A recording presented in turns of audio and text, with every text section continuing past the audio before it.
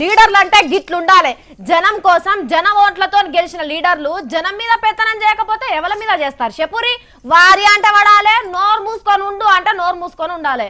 మన ఓట్లతోని మంత్రులు అయ్యి వాళ్ళు కార్లలో తిరుగుతుంటే మనం కాళ్ళు మొక్కుకుంటూ తిరగాలి.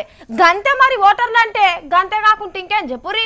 ఇగో గివ్వే ముచ్చట్లను యాద చేసిన మన ఆంధ్రప్రదేశ్ రాష్ట్ర హోంమంత్రి చిన్న రాజప్ప సార్కు వేల దండాలు పెట్టుర్రి. దండాలు సారు, దండాలు దండాలు. మీకు ఏమీ రూట్ లేకుండా ఓల్డేజ్ ట్రైన్ ఎత్తాం, గ్యాస్ ఎత్తున్నాం, రోడ్లు ఎత్తున్నాం, ట్రైన్ కడతాం. మీరు ఇంకో ఎవడో పార్టీ అంటే మేము ఏం చేయాలి? నీకు ఓల్డేజ్ బ్యాంక్ ఇచ్చారా? నీకు బ్యాంక్ ఇచ్చావనే నువ్వు వైఎస్ఆర్కి వెళ్తావా? బ్యాంక్ ఇచ్చావనే నువ్వు వైఎస్ఆర్కి వెళ్తావా?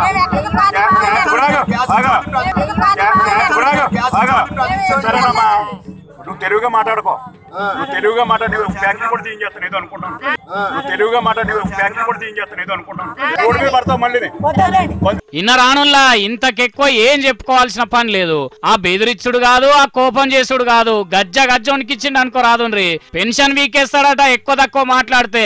నోరు మూసుకోవాలన్నట ఆడోళ్ళు. అబ్బా, హోమ్ మినిస్టర్ సారు మహిళలకు ఎట్లా మర్యాద ఇస్తున్నాడు. ప్రతిపక్ష పార్టీకి వెళ్ళి ఉన్నోళ్ళు మంత్రిని పోయి సమస్యలు అడగొచ్చునా? ఓట్లు వేయనోళ్ళకి సార్ మంత్రి అవుతాడా? ఏదో ధర్మం కొద్ది రేషను పెన్షన్లు ఇస్తుంటే మీదికెళ్ళి గట్టిగా కూడా మాట్లాడతారా? రాజప్ప సారు జర వాళ్ళ తరపున మీ దండం పెడతాం. ఏదో తెలియక రాష్ట్రం మొత్తానికి హోంమంత్రి చిన్న ముఖ్యమంత్రి అనుకొని అట్లా అడిగినట్టున్నారు. మాకే బుద్ధి లేదు కానీ జర కోపం చేయకుండ్రి. బాంచాను ఏదో ఉండి లేనోళ్ళు అయ్యా, కడుపుకొచ్చే పని చేయకుండ్రి. బజార్లో పడితే ఎట్లా సారు? పెద్ద మనసు చేసుకొని ఊకో సారు, ఊకో.